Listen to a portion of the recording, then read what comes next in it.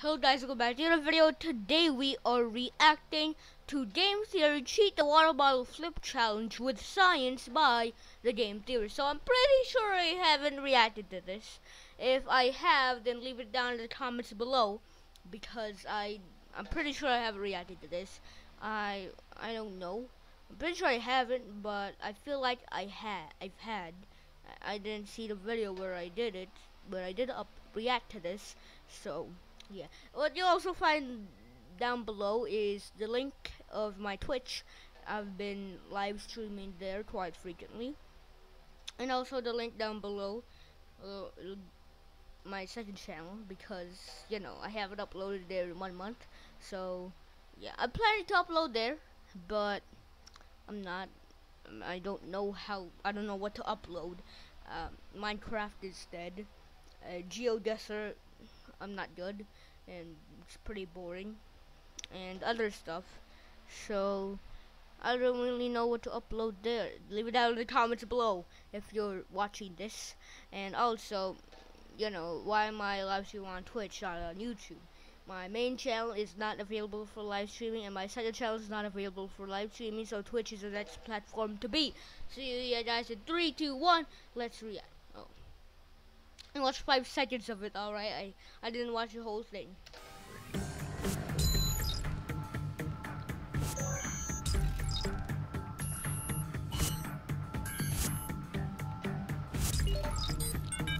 I mean, at this time, the water bottle flip challenge was at its peak, at its prime. So now it's not really that big, but it's still, people still know what the water bottle flip challenge is, but they just forget about it. Like, oh, it's not, no one's doing it anymore. It was like Dude Perfect just uploaded the water bottle flip challenge video. All of a sudden it just goes to its peak and slowly falls down. I don't know if what will happen if Dude Perfect actually uploads a water bottle flip challenge video. Will it not be as successful as the other videos, or will it be successful as the other videos? You know, I'm just throwing it out there.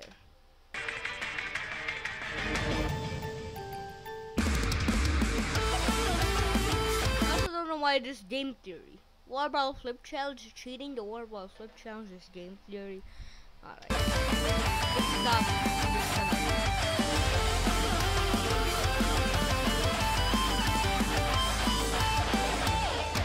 Hello Internet, welcome to Game Theory, where shout out to the true first comment on the We Broke YouTube Game Theory, the Nyan Robots. Thanks Nyan Robot for ringing that subscription bell and being a part of the notification squad. That's something I'm looking to do more regularly on the channel, by the way. Make those first comments count and shout out you guys who are the first comers every week to the show. Cause you know what? That did not last quite well. But you guys rock. Thank you so much for supporting the channel over all these years. Anyway, onward to today's episode, which is gonna make you flip, or at the very least give you the secret hacks that you need to become the mic-dropping finale at your school's talent show. But in all seriousness, of all the trends to hit big in 2016, bottle flipping was perhaps the most surprising. Sure, we expect the collective mind of the internet to dredge up long-forgotten childhood shows, ironically appreciate terrible movies. Yeah, the B movie was awesome, you know? I don't know why, but the B movie was just like the greatest movie of all time in 2017. It started actually in 2016. I never knew that. I thought it was 2017, and 2018 died off like immediately. Recreate popular dance moves or latch on to trending news stories, but That's flipping Harambe. bottles of water so that they can land correctly, that was the big thing of 2016. I mean, I act like it's surprising, but when you really stop to think about it, its massive popularity makes a lot of sense. It's something literally anyone can do, watch, and appreciate. You see it happen and you understand it regardless of how old you are or what language you speak. It's a game that anyone can play for free, and when you get really good and practice a lot, or just have the magic of editing and cut to your best of 100 takes, you can do some really impressive stuff. Now for those of you who aren't familiar, here's the skinny. Bottle flipping entails taking a bottle and tossing it so that it twirls through the air like a gymnast and sticks a 10 out of 10 landing. IGN would everybody know what bottle flipping is, alright? You don't have to explain it, Matt, Pat. Flip Everybody again. knows what it is. And that's it. AAA game companies, take note. This is the type of game that people want to play these days. Now, despite what Know Your Meme might say, the origins go back as far as 2007 to a video released by a 2007? Oh, it's well, bottle flipping is there for a long time. Skateboarder named Ben Daleman. But it was this video I alluded to earlier, Michael Senator's epic flip during his school talent show last year, that really caused people to flip out over the flip. From there, it was a short trip off to the land of the YouTubers, with everyone from Ryan Higa, Dude Perfect, and Fernan Flew giving this trend the viral fire that it needed. But then, why am I talking about this on Game Theory? Well, because it is a game. It's the ultimate mobile game. And also, honestly, it's because a lot of you have been eagerly asking for a more science-heavy episode, and let me tell you, for as elegantly simple as bottle flipping might be, scientifically, it's a completely different story, involving everything from elasticity of collisions to fluid dynamics to momentum to laws of gravity. And if you understand that science, you'll actually have an unfair advantage in your next bottle flipping tournament, or at your next school talent show, or your next visit to grandma's house, or whenever you want to flip a bottle to impress people. Might I recommend your first date? And sure, I get it, yeah, you probably don't want to do it anymore. My chair is not really that comfortable, because it does this, and it's not really that comfortable. You know, it's not the most comfortable thing in the world, but it's not the worst. It's definitely something's worse out there. I'm just alright. More anyway, since you've moved on to the next viral bottle-based trend, like pulling dollar bills out from under bottles. Whatever, okay, I know this episode is an old trend, but damn it, these things take time to research. So here it is, the scientific cheat code that'll get you the upper hand in the world of bottle ballistics. So before you start pitching your old plastic around, your flip can either be made or lost by the very first choice that you make, the bottle. Think about it, there are hundreds, if not thousands, of different brands of bottled water on the market, and almost all of them have different bottle shapes, heights, even thicknesses of plastic. And picking the right one can make the difference between becoming a flipping champ or a flipping chump. So if you think of bottle flipping as a video game, then think of your choice of bottle as the difficulty slider. The typical bottle most people are using, rounded bottle, thin plastic like Poland Springs, those are effectively the normal setting. Not too hard, not too easy, just a good sweet spot to judge other bottles. But what in particular makes this one the ideal middle of the road candidate? Well, let's take two other bottles and it'll all become clear. A water cooler jug and a bottle of Diet Coke, because, let's be honest, I have a problem. Now, the Diet Coke bottle is the bottle flipping equivalent of hard mode, and the reason for that is surface area. Notice that the bottom isn't round like the other two, but rather has multiple prongs. Now, under normal usage, that's a great shape. It gives the bottle added stability. In fact, as someone who has an unhealthy addiction to soda, and by proxy a lot of useless knowledge about the history of soda, I can tell you, in the early days of 2-liter bottles, they needed an extra black cap at the base of the bottle to maintain the bottle's ability to stand up. That system existed until it became difficult to recycle the two separate plastic pieces, and a new process had to be designed: these pronged bottles. Man, Diet Coke, you truly are a work of art. Yeah, all you other sodas who have the exact same bottle, you're fine too, but Diet Coke, beautiful, both inside and out. For normal use anyway, when flipping bottles, it is a completely different story. You see, in physics, the energy of being in motion is called kinetic energy, and the word elasticity is a measure of how much kinetic energy remains as kinetic energy after two objects combine. To give you an example, let's look at anime, in a scene that, now that I watch it over again, I should really be covering over on Film Theory. I mean, look at his face collapsing. There is so much science that I could cover in that thing. Anyway, Goku punches Krillin in the face. Goku's fist has a bunch of kinetic or movement energy. That then gets transferred into Krillin's face and body, launching him off for miles. So one would say that the elasticity of that collision of fist to face is really high. The kinetic energy of Goku's fist stays as movement energy as Krillin flies through the air. Seriously though, the more times I watch this scene over and over, the more I realize I need to cover that over on Film Theory. Making a note right now. So that's an elastic collision. The more classic and boring example that you've probably heard in school are are two pool balls hitting each other. Alternatively, there are inelastic collisions, where the kinetic energy is transformed into deforming the material, or where energy is lost in other ways, like heat and sound. The Goku punch example isn't perfectly elastic because some of his punch energy is lost deforming Krillin's face. Look at that, that has gotta hurt. If Krillin has one superpower outside of Destructo Discs, which are really cool, it's the fact that he is like a human punching bag. He takes punishment for days. A good example of an inelastic collision is two balls of clay thrown together. They stick, there is no bounce. All the kinetic energy of the two balls moving is lost as they deform into one larger ball. Now, knowing all that, look at our bottle flip. It's plastic hitting a table, so the collision will be mostly elastic, like the pool balls, where the kinetic energy of the bottle falling is preserved. In fact, we measured and it's a force of about 50 newtons. That in and of itself isn't too much, but the table isn't gonna move, right? So that movement energy has to go somewhere, and that's back into the bottle, which is causing it to bounce. The plastic of the bottle compresses ever so slightly and then springs back into position, just like an actual spring, causing it to rebound from the table and potentially costing you your glorious moment at the talent show and the subsequent tour around the talk show circuit. And I was so close to you, Jimmy Fallon. One day. Now, 50 newtons isn't going to cause a whole lot of bounce when it's spread out over a wide surface, like say the rounded bottom of your average water bottle, but the prongs? That force gets moved to the very small area that's actually hitting the table, causing the bottle to rebound higher and thus making it harder to get that perfect landing. On the other end of the spectrum are the large jugs of water. While YouTube channels might try to make this seem like it's super impressive that they're just landing these flips, that these are the most extreme flips out there, they're just wrong or lying to you. More clickbait. Yeah. These things... It is pretty easy. If you have a strong hand and you can lift it up, it's pretty easy, you know? Just... Alright.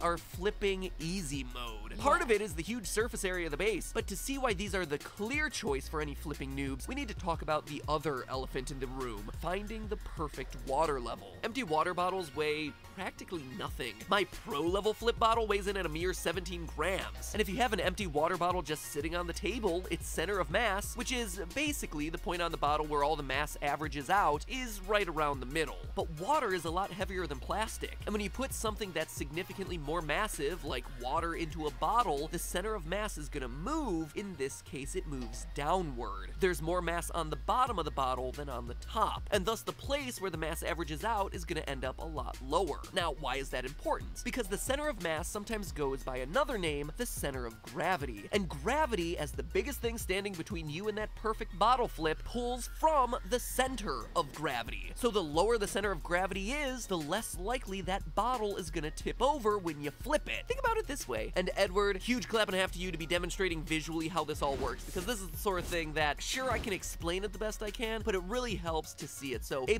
on the visuals, even though I'm recording this before the visuals are done, so don't screw it up, Edward. Don't do it. Don't you screw it up, Edward. If you do, no one will understand this concept and the entire episode is ruined. The pressure's on. Think about it this way. When the center of mass is lowered and you, say, tip the bottle to the left, the center of gravity of the bottle is hovering over the right side. This means that the Earth is pulling on the right side of the bottle, which makes it want to stand back up instead of falling over, thus allowing you to walk off the high school stage head held high. But if you overfill the bottle with water, now the center of gravity is much higher. The point at which all the mass has averaged out has crept back upwards. When that happens and it's tipped to the left, the center of mass is now to the left of the tipping point, and gravity will pull the bottle down, causing it to fall and causing you to take the walk of shame for the rest of 10th grade, or move to another school district. This is why getting just the right amount of water is tricky and essential. You need to put in enough water. Yeah, because of the guy that did the water bottle flip in his high school thing. If he did not make that, he would get booed all over. Just, well, I didn't make it, you know, second chance. No, still not. Third chance. No. Yeah, if he did make that first one, he would not be deserving of going on Jimmy Fallon. But now he is on Jimmy Fallon because he made that. That was you know, describing his life right there. If he did not make that, he would go to Jimmy Fallon. And not just as the audience, as the person standing beside Jimmy Fallon. So yeah, that was life-changing water bottle flip. Can't speak. Water in the bottle so that the center of mass goes about as far down as it can get without inadvertently allowing that center of gravity to creep back upwards by overfilling. And yeah, I know that the comments are already rolling in from you general relativity fanboys. Just chill out, everything is coming up Isaac Newton today. You'll have— Where's the love for relativity fam? There we go. Where's the love for relativity fam? There we go. Have your relativity episodes, I promise. What dare say? Now that's just gibberish. Alright, can't read that. In fact, if I remember right, I think that the first episode— What was his name? I need to read all of this. MC underscores what the? Everything is coming up. MC underscores squared.